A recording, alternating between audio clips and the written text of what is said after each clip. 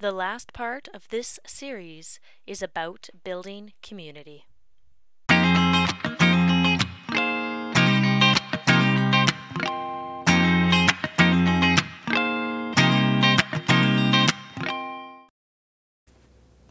Lastly, we ended up looking at community. And to be honest with you, this is not something that I ever anticipated getting into. I'm an engineer. I knew nothing about building community. And in fact, the idea scared the crap out of me. So with our outdoor kitchen and permablitzes and all sorts of courses that we ended up hosting and providing to people, we ended up with this massive network of people that wanted to create change. And I have to say that for every dollar in the bank that I have right now, I've got 10 invested in relationships around me.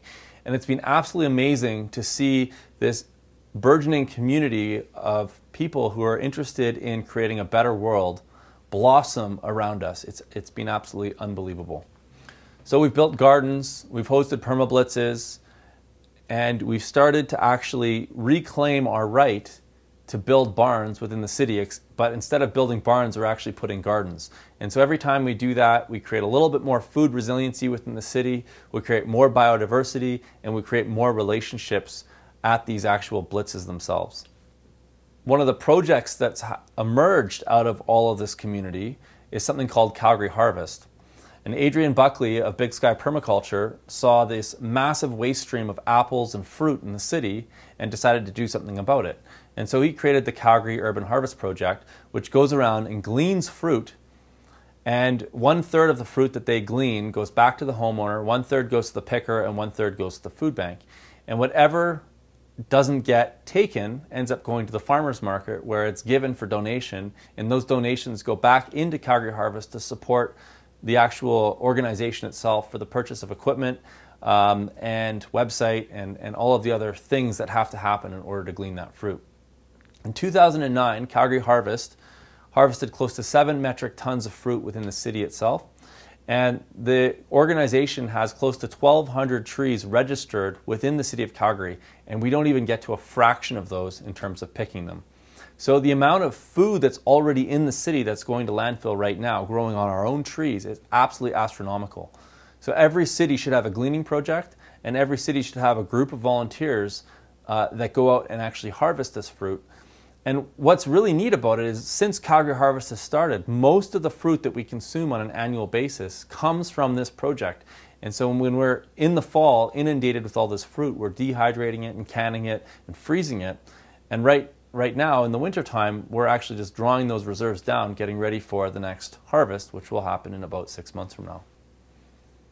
So if you've never heard about permaculture, and you're probably wondering what that word is, permaculture is a design system that focuses on the interconnection of community, waste, energy, water, and brings it together in a way that creates sustainable human habitat. If you think about a beaver goes out into the wilderness and it cuts trees down and it builds a dam and it holds all this water back. And some scientists have come in and said, well, what the beaver actually does is it creates the 100-year flood event every single year. And some people look at beavers in a really negative way as a pest or something that's creating destruction because it's bringing these trees down. But what science is actually proving now is that when a beaver goes in and creates habitat for itself, it ends up increasing the biodiversity around it by orders of magnitude. And that's a really interesting concept. When you look at how humans go in and create habitat, what we do is we destroy the ecology, we take all the topsoil away, we cut all the trees down, we pave the roads, we put up these 2x4 stick houses, and we end up dramatically reducing the biodiversity. We drain the water out of the landscape, so we actually are ostensibly creating deserts. And then we have to pump our water in, we have to drive our nutrients in the form of food, we have to buy fertilizer and cut lawns and do all of these things that were being self-managed within that ecosystem. And this is where this myth, this foundational myth is created that humans are inherently destructive. There's lots of evidence to prove it. But the thing is that we can look to that beaver, or we can look to any other species on this planet that creates habitat in a way that is beneficial to all the life forms around it, and we can mimic that and bring it into the way that we build our own systems, the way that we design our houses and the way that we design our landscapes and how we grow our food and we create community, and we can be just as positive as we are negative. And permaculture gives us the tools to do that.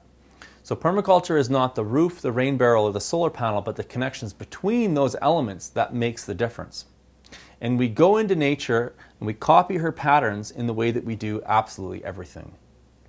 So thanks so much for listening to how we've gone about retrofitting our small house in Calgary, Alberta. I hope to hear from you, and please share any stories or photos that you have of how you've gone about retrofitting your house. When you start doing this, what you realize is that one person can have an enormous change within their ecosystem if they just start doing stuff. And that's the final myth that I'll talk to you about. There's this myth out there that the problems are so huge, what can one person do about it? Well, you won't actually know what you can do about it until you actually go out and start doing it.